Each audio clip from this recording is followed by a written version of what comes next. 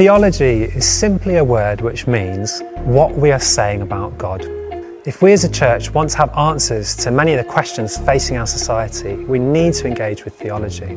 So this year we'd love you to join the Theology Network as we spend time learning and thinking about one topic in particular that underlies many of the contemporary issues that we're wrestling with right now, including things like Black Lives Matter, questions of gender and transgender, Extinction Rebellion, questions of human sexuality, responding to COVID, questions of education, and many more besides.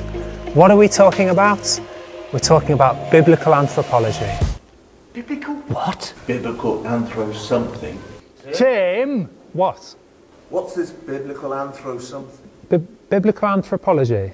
That's too many syllables for me. Yeah, come on, Tim. Kiss! Kiss Greg? No. You know, kiss. Keep it simple, stupid. Oh, well, biblical anthropology is about what it means to be human from a biblical point of view. Theologians and their big words, eh?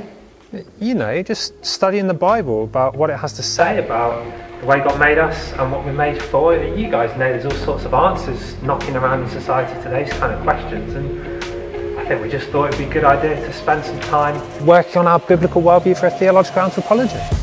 Anthro what? Yeah, we're definitely not going to call it that. That's no good. Well, how else do you want to communicate that it's all about understanding what it means to be a human? Well, it's about being human. Being human. We're talking about being human.